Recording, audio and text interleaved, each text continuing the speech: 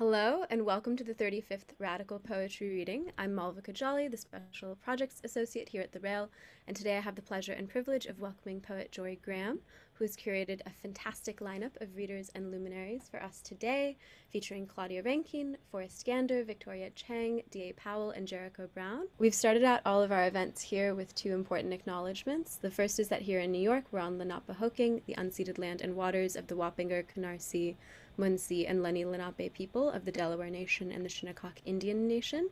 If you'd like, take a moment to share the land you're tuning in from in the chat and some observations on what it's like around you. It's gray in Harlem today. I'm right by the river. The second is an acknowledgement that Black Lives Matter. In the wake of the verdict of the Derek Chauvin murder trial just a few weeks ago, it's hard not to think about today and ongoingly the devastating violence and reach of systemic racism when over 180 Black folks have lost their lives at the hands of police across the country in just the span of time since Floyd's murder last May. This includes, of course, 16-year-old Ma'Khia Bryant, who was killed on the same day as the Chauvin trial came to a close by the Columbus Police Department after she called them herself in seek of protection. It's devastating to grasp the whole picture of the violence and collective trauma of systemic racism across not just individuals, but families, communities, and generations. And so before we open up for our program, I'd like to invite you to join us for a very brief moment of silence to remember Ma'Khia Bryant.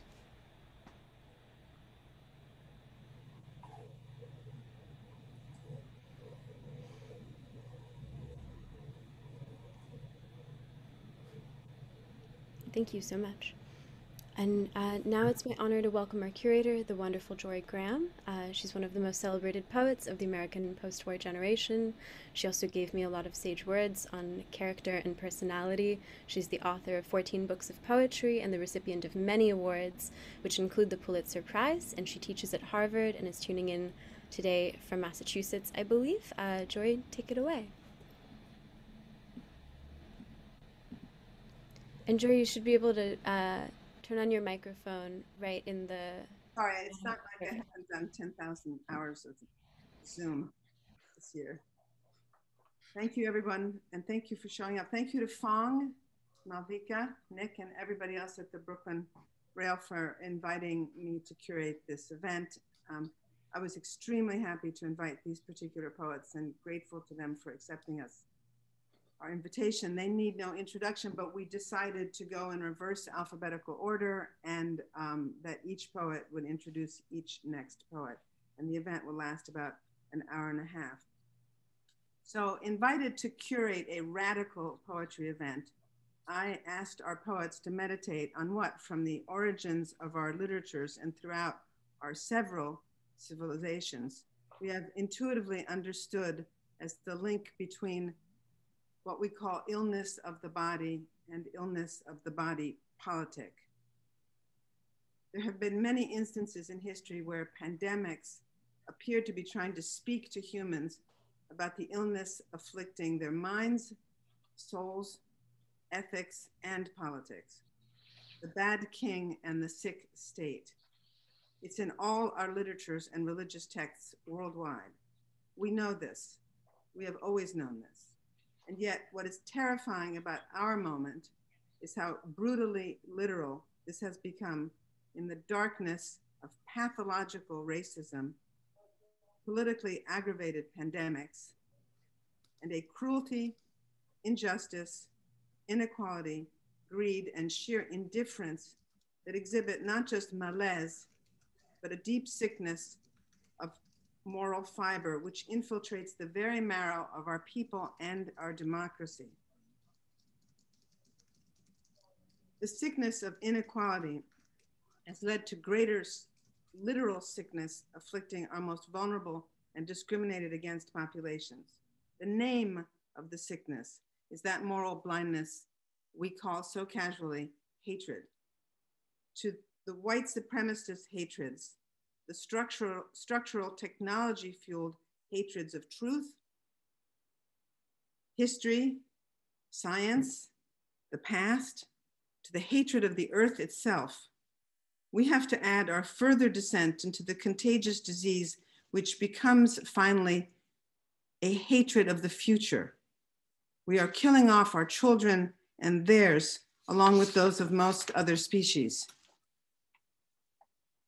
Each of the artists gathered here has experienced, as have so many of our fellow citizens, the appalling wake-up call we refer to as the moment of diagnosis.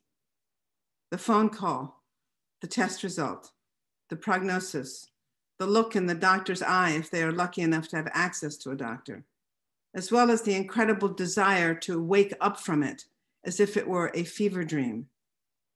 But I think everyone here would think of that moment, perhaps in retrospect, as not only a crisis, but an opportunity.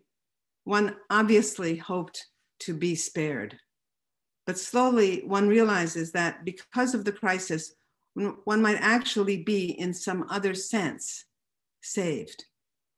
The difference between being spared and being saved is one we easily fail to grasp, though it is knowledge we have, knowledge which our poetry will try once again today to bring, if nothing else, in the tone of the voices you're about to hear, and in their courage and their wisdom. This moment right now seems an inflection point, a rare opportunity, because as we think we awaken from the worst parts of COVID, we have once again the briefest of windows through which to see the real preceding and ongoing illness it reveals. Because it's not a new illness, God knows. The cycles of violence against Black, Brown, Indigenous, and other people of color, as well as women, the LGBTQ communities, persecuted minorities worldwide, continues unabated in spite of outcry, in spite of witnessed atrocity. But perhaps we now have, once again, in our communities, that brief window before we shut down again, thinking ourselves spared.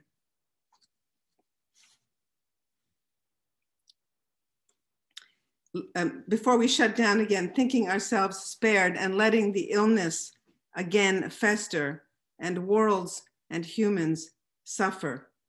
It is no accident that the worldwide awakening of Black Lives Matter and the rising up of our people against an attempted totalitarian coup occurred during the worst of the pandemic. But do we now really apprehend the multiple racisms, injustice, carceral genocide, constant nuclear threat, and the very real risk of the loss of democracy and planet? How do we try to stay awake when it is so much easier to go back under into the slumber once we feel spared? The imagination of poetry, as it always has, militates with all its force against that slumber, reminding us with every syllable of the urgency of staying awake. That's its job. Sometimes staying awake means rattling the cage, speaking truth to power. Sometimes it just means not avoiding living your life. Gander refers to this as being torn awake. Powell refers to this as sitting down to the repast of your mortality with all its courses. Rankine admonishes us that justice is nothing if we don't awaken to the fact that it is nothing if it is not just us. Chang soberly reminds us that there is an obit ready for every single thing we take for granted and hold dear: human creature, tradition, belief, hyperobject. And Brown whispers, no one in this nation feels safe, and I'm still a reason why. And to save us says, I think then of holding you as a political act. Please join me in listening to what they have to teach us about coming awake and staying awake. I know we're on Zoom, but if there's any medium which can make this a full body experience, it's poetry and these poets. And now I pass this off to the luminous Claudia Rankine, whose words and moral clarity and courage you all know. She is the author most recently of Just Us, as well as, of course, of Citizen and Don't Let Me Be Lonely, where she addresses, among other things, her own encounter with diagnosis and disease. Thank you, Jorie. I just want to thank you for including me in a lineup I could not have imagined. These are some of the poets I most admire in all of my life and in all of the world. So it's an honor to have been included here today. I would also like to thank the Brooklyn Rail for putting this together. I'm going to read a segment of a poem, prose piece written by the incredible Lauren Ballant. She has been working on a series called Poisons, and so I'm going to read first a section from a larger piece called Testing Positive for the Funk. And then I'm going to read another piece of hers that I've been working with. So it's a kind of worked piece, but it's her language. And then I'll read a small piece of my own. Testing positive for the funk. In a state of emergency, small things change that add up to new dimensions of space. I mean, on the sidewalk, we're trying not to trip over each other from 6 feet apart. We're all in it, but not in one place together. There's a society, but there is no one in common. The moment is commonly held, and it isn't. We are commonly held, and we aren't. Many of us are in holding pens that only some of us chose.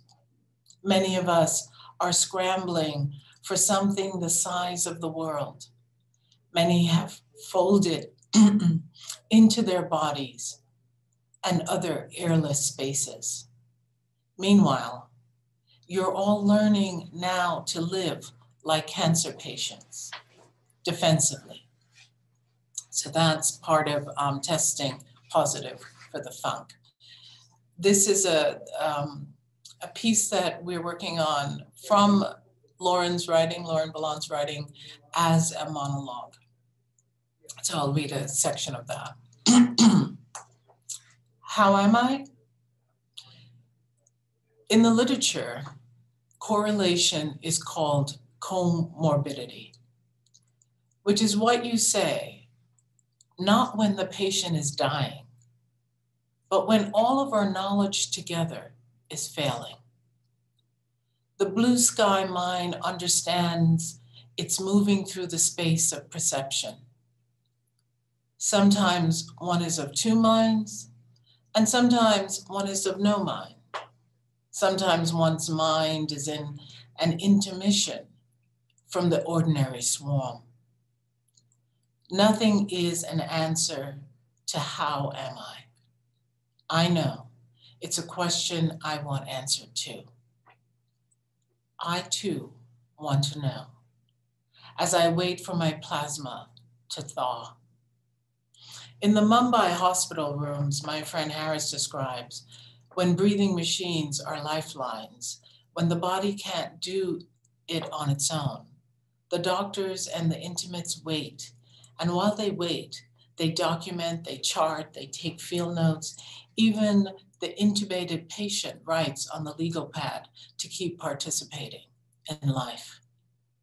Play and jokes move through the hall, and the rooms like spiked music. Some people bring food from home to entice the sick one back to life through smells. Some people want street food to regulate their anxiety clock. Eyes flutter, and there are prayers, snipes, quips, and eruptions of remember whens. There is also crying and love pouring all through all kinds of movement towards the bed. And everyone remains attuned to the slow-mo pulling out of the rug from under what life was. Here, nothing diverts attention from treatment time, medicine, monitoring, consulting. Prognosis dissolves in the intensities of the final meanwhile, until swiftly it's in front of the nose. The doctors can only do so much. The dynamic that produces inattention and occasionally some startling clarity might not lead to the version of healing that everyone hopes for. What is the hope? To pull this injury into the past? To make it an episode with no effects apart from the memory of expense, panic, exhaustion, relief, and a few comic moments? To make it an emergency with a beginning, middle, and comic end, involving no loss but a surprising better? I feel better. What looked like the dirty suntan of a high fever was actually a flush in nature. What looked like depletion was actually a butterfly at rest. And I'm going to close by reading a small domestic scene that I wrote without Lauren's help this time. I'm making soup when the neighbor arrives. A butternut squash was one thing, now it's in pieces. The kettle whispers its readiness. I pivot to make her ginger tea. The airborne steam carries the scent of ginger before I can hand her the warmed cup. The chopping is almost done, then it's done. We inquire about this daughter and that daughter and this daughter, and then she adds, her cancer has returned. That's not good, I say. The kitchen smells of ginger curry and onions. What can you do? She asks. This rhetorical figure has pulled up a chair between us, wearing neither hyperbole nor understatement. Maybe it's the personification of disheartened defeat or passive resignation. Maybe it's the false floor after treatment, after chemo, after yesterday. I pull out the blender and she asks if I don't have a handheld one. Now I'm across the kitchen from where she sits. Her voice comes to me from further away, from the region of inquiry that blocks emotion in favor of the matter of blenders, the efficiency of objects. All the feelings in the kitchen, fear, expression. My mouth fails to open. I'm shaking my head. My hands are full, weighted down by the wrong one. Thank you. And I'm going to introduce Doug, the beloved Doug, who I admire so much. And this introduction will have nothing to do with all that he has published and all that he has garnered in terms of accolades over his fantastic poetic career, which continues. This is a story I came across as I was thinking about introducing Doug. And it's a story about Doug's diagnosis. And as the story goes, as I hear Doug tell it, the day he was going to get tested, his AIDS test, he ran into Jorie. And Jorie asked him actually if he had been tested, and he said, "Not yet, but I'm going to be tested." And she said that she did not technically believe in the structures of religion as we know it, but she was going to pray for him. That was the story I read, Doug. I hope it's accurate in some form. And I thought, this is a way of bridging time, that we've gone from that diagnosis to this day, to that moment in time, to this moment in time. So Doug, take it away in this moment in time. Thank you, Claudia. It's so great to get to read with you. I remember when we read in New York right after 9/11, and you were working on those amazing poems that became Don't Let Me Be Lonely. I remember you taking the stage at the New School and singing come Mr. Taliban, bring us bin Laden. And it was just, you know, powerful, powerful. Yes, well, this is not my first time at a pandemic. I am living through one and living in the midst of another. This poem is entitled Elegy on Fire. I noticed in the summertime, 4th of July started very early this past year. People started setting off their fireworks in California in March. And they just kept going. And even after 4th of July, they kept going. And, you know, we're a state that catches fire like that. So naturally, I was worried about things burning. And one day I was in the bathtub and I heard an alarm going off. It turned out to be a car alarm, but I thought it was a fire alarm. And I got out of the bath and I wrote this poem, because that's what you do when you can't just put out a fire. It's called Elegy on Fire. I escaped from a building on fire with only my jeans pulled on and not even shoes on my feet as I stood there thinking of that Peggy Lee song, Is That All There Is? A stranger put a blanket on me. I wasn't on fire and didn't need to be put out, but it was clear I needed comfort of some sort, and a human in the vicinity gave it.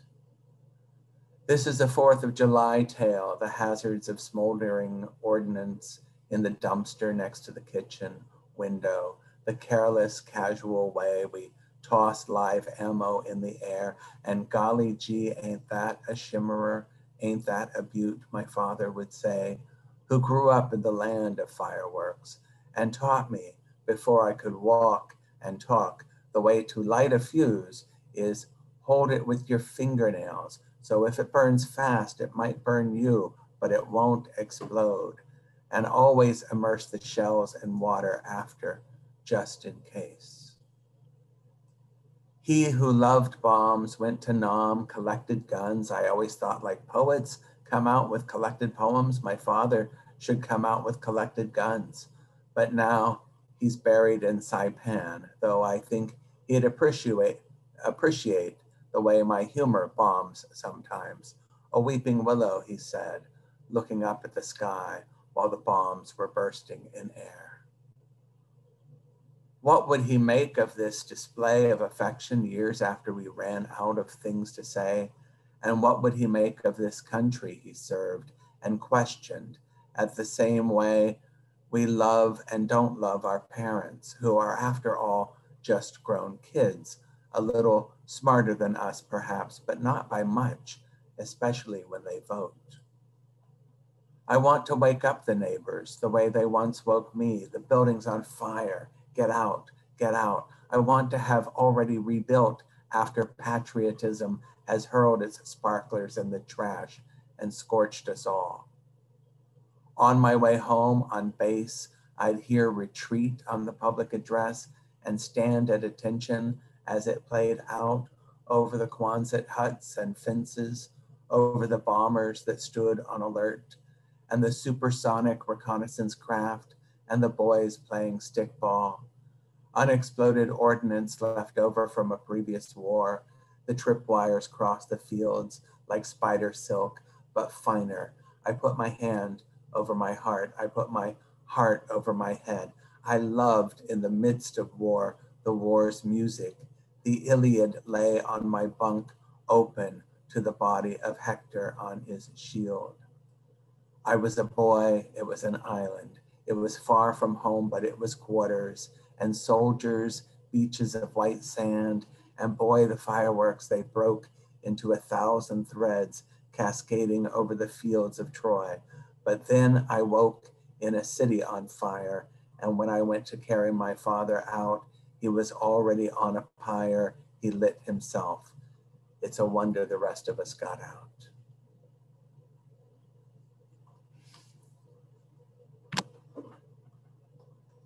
I wanted to share a poem by an elder, someone who has written before this time, to show that in every time we are challenged by what we call power and courage. This is by Adrienne Rich. It's entitled Power. Living in the earth deposits of our history. Today, a backhoe divulged out of a crumbling flank of earth, one bottle, amber, perfect, 100-year-old cure for fever or melancholy, a tonic for living on this earth in the winters of this climate. Today I was reading Madame Curie. She must have known she suffered from radiation sickness, her body bombarded for years by the element she had purified. It seems she denied to the end the source of the cataracts on her eyes, the cracked and separating skin of her finger ends, till she could no longer hold a test tube or a pencil. She died, a famous woman, denying her wounds, denying her wounds. Denying her wounds came from the same source as her power.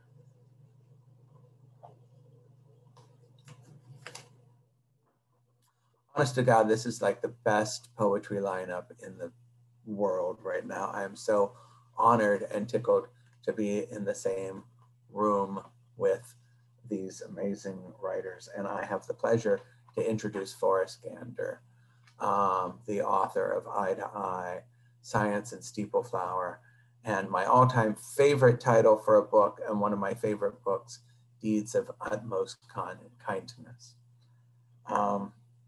This is a short poem by Forrest. It's entitled Meditative. Strange that we come to worship silence as an aesthetic activity, a gift, that we draw it to the heart of our spiritual zone. Let silence ripen there with its absences of gesture in the ungulate night. Silence's anniversary of our penetration. Please welcome Forrest Gander. Thank you, Doug. Doug and I live close to each other, but I haven't seen him during this whole pandemic. What a loss. Regarding the illness of the body, these poems I'm going to read first are from It Must Be a Misunderstanding, a book of tenderness written by the major Mexican poet Corral Bracho of her mother dying of Alzheimer's. Observaciones. Las piezas de rompecabezas se pierden, pero no la mirada que lo sabe suyo. Las formas, los objetos se funden, se desmoronan, pero el sentido de conjunto persiste entre momentos, entre ficciones bajo fracturas incesantes, como un umbral, un asidero. Observations. The puzzle pieces get lost, but not the look she knows to be hers. The forms, the objects, they merge, they crumble, but a feeling for the ensemble remains. Between moments, between fictions, despite constant fractures, like a threshold, a handhold. Observations. That bird, dropping down to peck the asphalt so close to her foot, is something she's never encountered before. There's nothing to compare it with, nothing that links it to the cat, nothing it shares with that bush. They're all unanticipated tenants, convincing presences in a space that for the moment we share with them. There aren't kingdoms that harbor them or separate them out into their particular territories. No words, that link them together. This thing here, fluttering its wings now and hopping between the grass and the dust, it has no likeness. Alzheimer's follow-up. Who is the president of this country? Well, it depends. For some, it's one person. For others, it's someone else.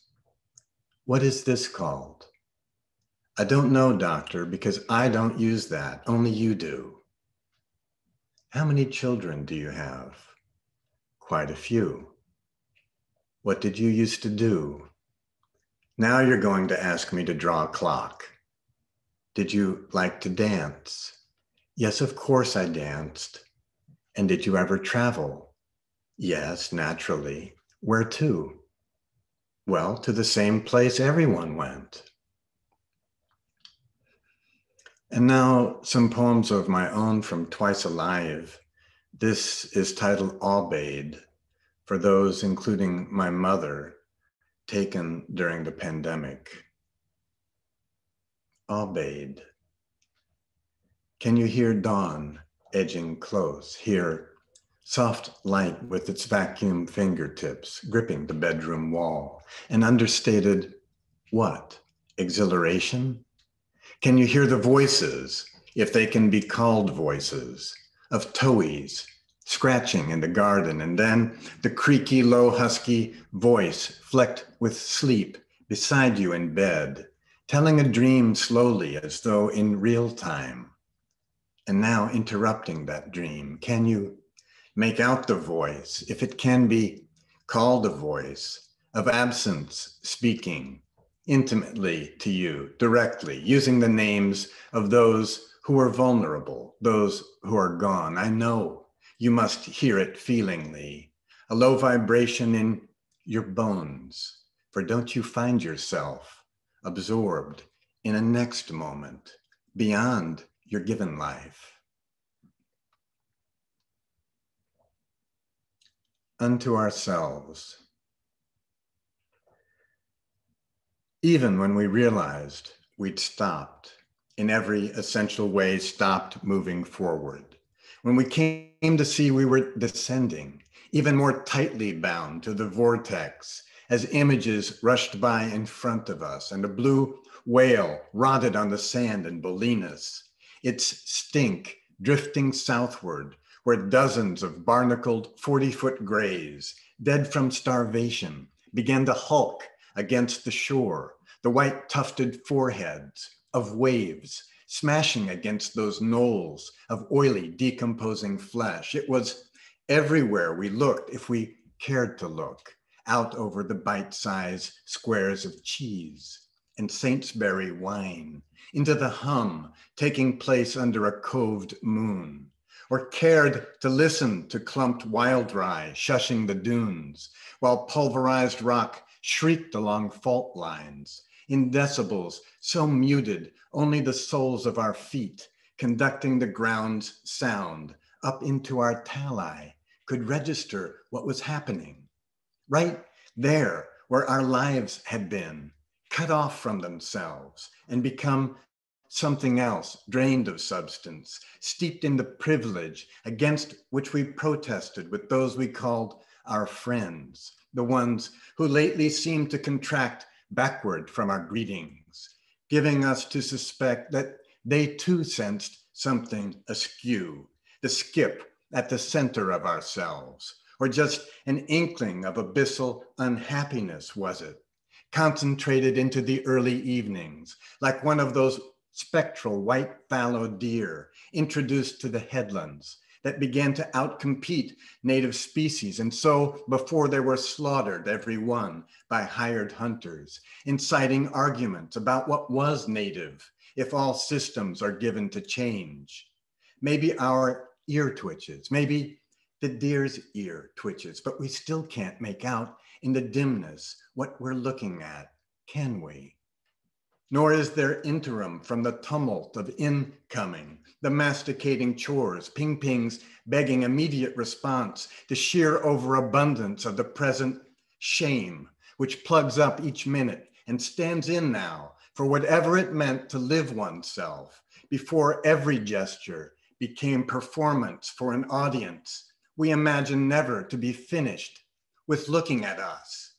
And as for the budding out of being we'd called passion, or the sensual moments phrased into our gait when we were coming to feel something, when our shadows merged, not as romance, but the real consequence of our mutuality, with shadows of conifers along the steep ravine, and completely naked and without relief, the world parsed us into the inhuman, where roseate lichen surged across rocks lacking nothing that might be needed to answer for our existence. By now, some of us, outmaneuvered by the economy, were lying around Dolores Park like fallen fruit. Others found themselves receptive to a trivial, self-justifying kindness. What with coral belching up its algae, the constellations receding, the awakened tundra, how could we bear, we wondered to each other, even the weight of our own sorry initiatives? Life, someone countered, is pure gratuitous magnitude. Just look, the light is there, grace itself. But it was already noon, and as we looked, the colors of the hills began to blanch, and all around us, in the field of the visible, we sensed, without speaking, duration's ebb. And then maybe this last short poem with a video.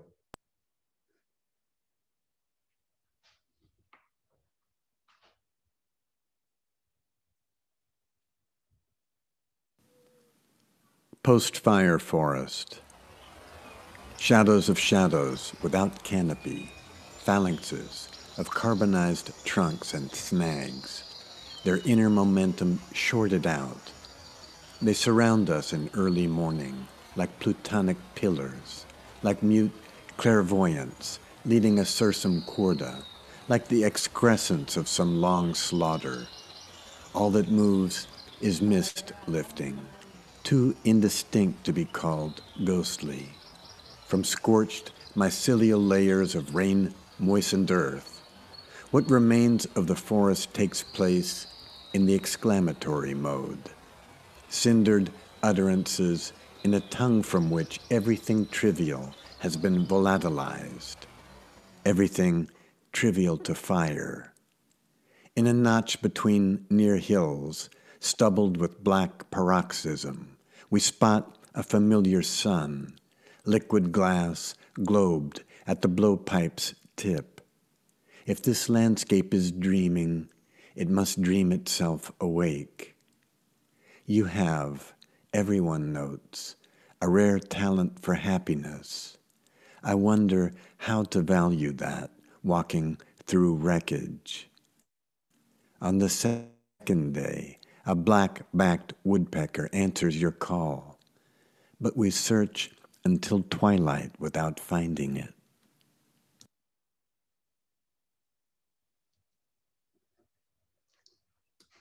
So I'd like to introduce Victoria Chang, who is a fellow California writer and one of Copper Canyon's signal poets. She followed her powerful book, Barbie Chang, which came out in 2017, with Obit in 2020, a book that meant a lot to me, a book that plumbs not only grief, but the welter of emotions, including humor, that swirls inside of loss.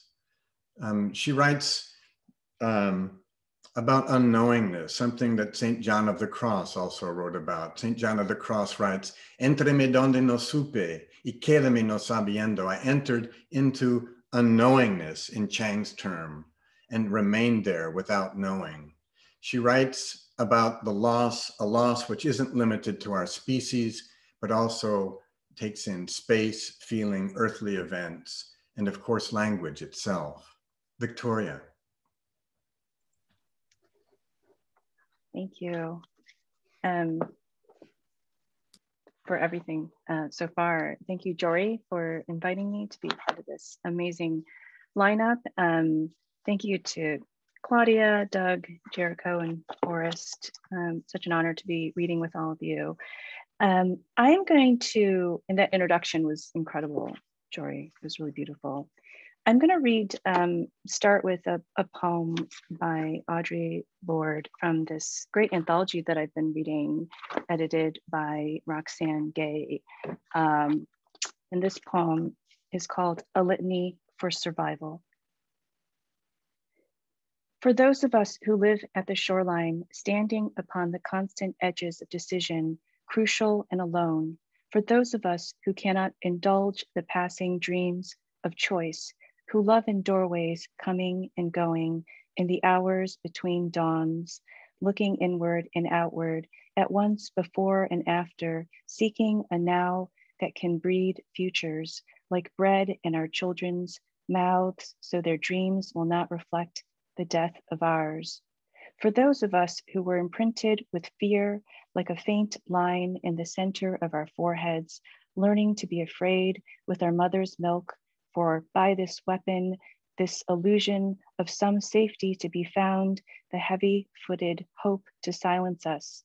For all of us, this instant and this triumph, we were never meant to survive. And when the sun rises, we are afraid it might not remain. When the sun sets, we are afraid it might not rise in the morning. When our stomachs are full, we are afraid of indigestion. When our stomachs are empty, we are afraid we may never eat again. When we are loved, we are afraid love will vanish. When we are alone, we are afraid love will never return. And when we speak, we are afraid our words will not be heard nor welcomed. But when we are silent, we are still afraid. So it is better to speak, remembering we were never meant to survive.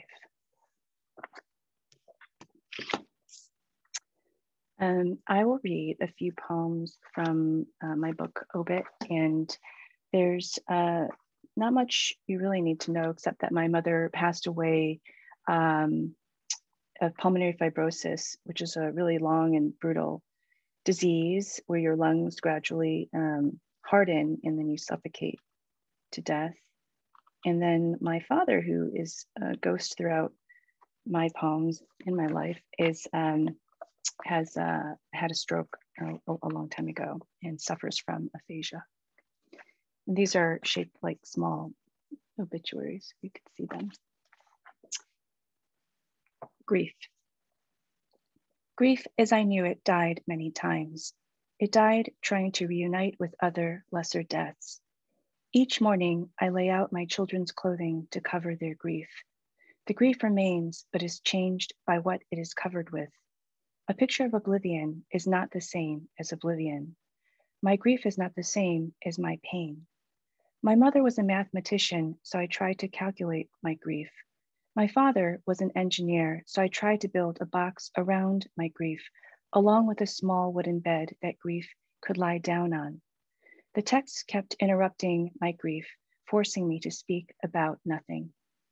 If you cut out a rectangle of a perfectly blue sky, no clouds, no wind, no birds, frame it with a blue frame, place it face up on the floor of an empty museum with an open atrium to the sky, that is grief.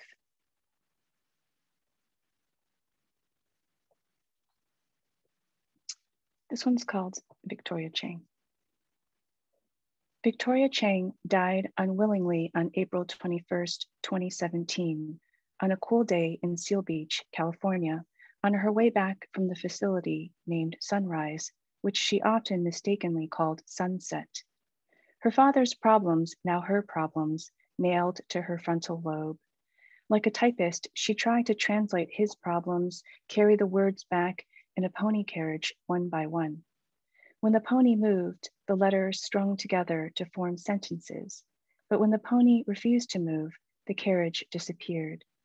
The letters tagged her and ran into the cornfields. The police came and shined their lights onto the field, started shooting the letters, even though they had their hands up. Sometimes they shot the letters twice, just to make sure. Sometimes they shot them in the back. When we shoot a letter once, it's called typing. twice, engraving.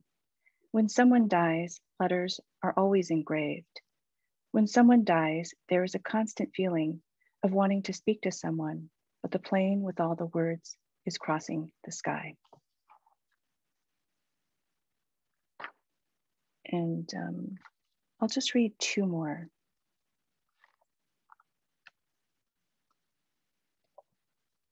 This one's called Blame. Blame wants to die, but cannot. Its hair is untidy, but it's always here. My mother blamed my father. I blamed my father's dementia. My father blamed my mother's lack of exercise. My father is the story, not the storyteller. I eventually blamed my father because the story kept on trying to become the storyteller. Blame has no face. I have walked on its staircase around and around, trying to slap its face, but only hitting my own cheeks. When some people suffer, they want to tell everyone about their suffering. When the brush hits a knot, the child cries out loud, makes a noise that is an expression of pain, but not the pain itself. I can't feel the child's pain, but some echo of her pain based on my imagination. Blame is just an echo of pain, a veil across the face of the one you blame. I blame God. I want to complain to the boss of God about God. What if the boss of God is rain, and the only way to speak to rain is to open your mouth to the sky and drown? And I'll read one more, which is the only poem in the book that was a prompt actually from Derek Sheffield of terrain.org for his Letters to America series. And this poem references the Marjorie Stoneman shooting in Florida. America. America died on February 14th, 2018, and my dead mother doesn't know. Since her death, America has died a series of small deaths, each one less precise than the next. My tears are now shaped like hooks, but my heart is damp still. If it is lucky, it is in the middle of its beats. The unlucky dead children hold telegrams they must hand to a woman at a desk. The woman will collect their belongings in shadows. My dead mother asks each of these children if they know me, have seen me, how tall my children are now. They will tell her that they once lived in Florida, not California. She will see the child with a hole in his head. She will blow the dreams out of the hole like dust. I used to think death was a kind of anesthesia. Now I imagine long lines, my mother taking in all the children. I imagine her touching their hair, how she might tickle their knees to make them laugh. The dead hold the other half of our ticket. The dead are an image of wind. And when they comb their hair, our trees rustle. Thank you. And now I'm super excited to introduce the singular Jericho Brown, whose book, The Tradition, won the Pulitzer Prize and has also written several other books, The New Testament and Please. And I think Jericho is one of our most vibrant and necessary poets writing today. And it's such an honor to read with Jericho. So welcome, Jericho. Thank you, Victoria. Thanks to everyone. What a day. This is a poem by Lucille Clifton, Dialysis. After the cancer, the kidneys refused to continue. They closed their 1,000 eyes. Blood fountains from the blind man's arm and decorates the tile today. Somebody mops it up. The woman who is over 90 cries for her mother. If our dead were here, they would save us. We are not supposed to hate the dialysis unit. We are not supposed to hate the universe. This is not supposed to happen to me. After the cancer, the body refused to lose anymore. Even the poisons were claimed and kept until they threatened to destroy the heart they loved. In my dream, a house is burning. Something crawls out of the fire, cleansed and purified. In my dream, I call it light. After the cancer, I was so grateful to be alive. I am alive and furious. Blessed be even this. And these are some of my poems.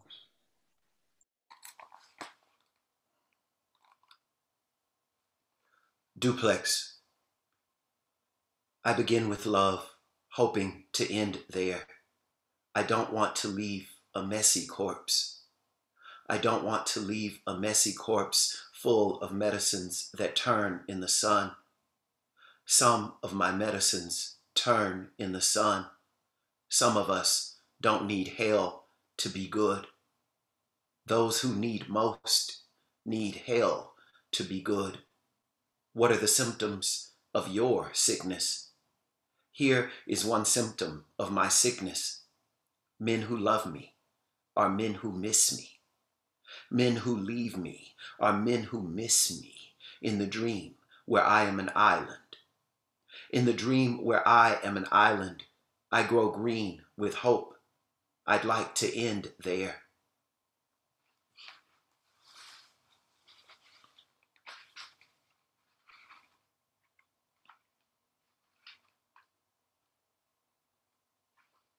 Another elegy.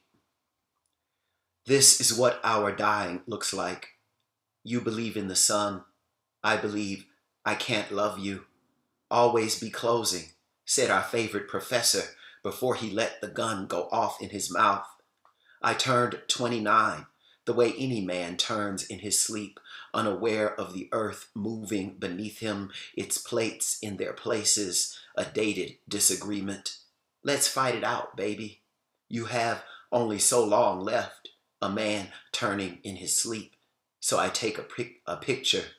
I won't look at it, of course. It's his bad side, his Mr. Hyde, the hole in a husband's head, the O of his wife's mouth. Every night I take a pill, miss one, and I'm gone. Miss two, and we're through. Hotels bore me unless I get a mountain view, a room in which my cell won't work and there's nothing to do but see the sun go down into the ground that cradles us as any coffin can.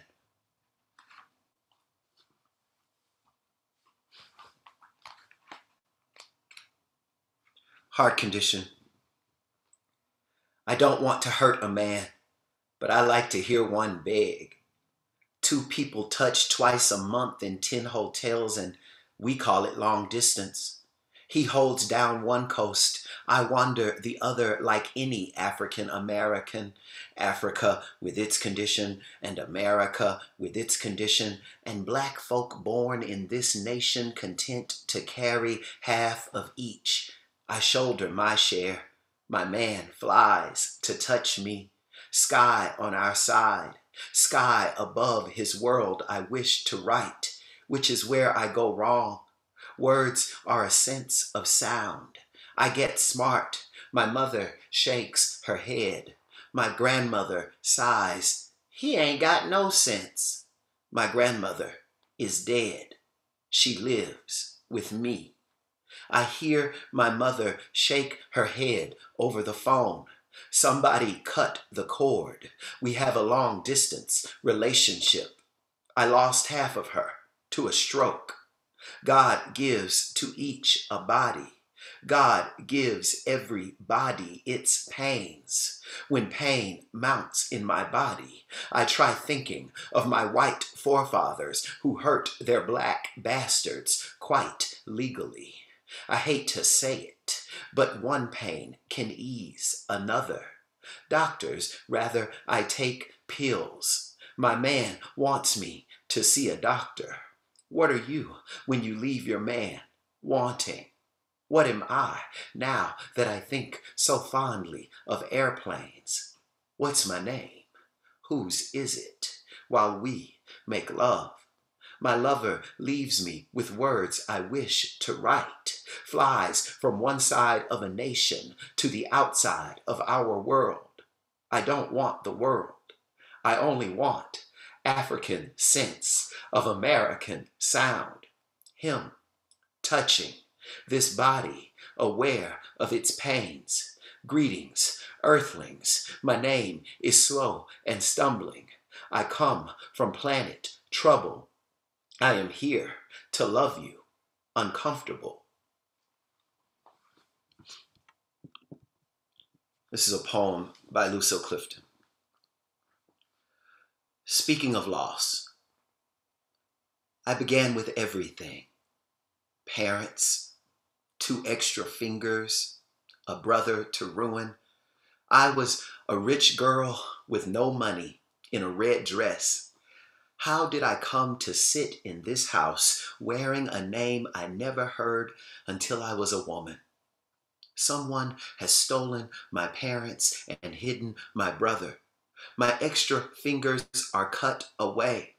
I am left with plain hands and nothing to give you but poems. Big thanks to you, Jorie. Thank you to everyone for this reading. Thank you.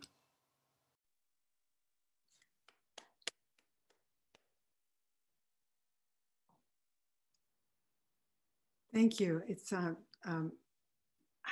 think I don't know how to thank the Brooklyn Rail for asking me to gather together this group of poets who brought such medicine in this moment.